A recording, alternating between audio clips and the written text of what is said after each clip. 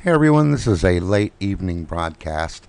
I just wanted you to be aware that there is a new SSL TLS vulnerability called Bar Mitzvah. It is an attack on the RC4 cipher, and what that will do is allow your passwords to be sent out over the clear even though you have a secure SSL encryption. RC4 was created back in the late 70s and 80s. It has long since been forbidden from any federal property on the web from using the RC4 cipher suite.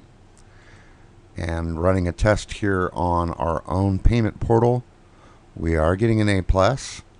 And when I come down here to the cipher suites, you can see that we do not use RC4 cipher. This is important for anyone who has a cPanel hosting account. Be sure and ask your hosting provider if they have eliminated the RC4 cipher suite.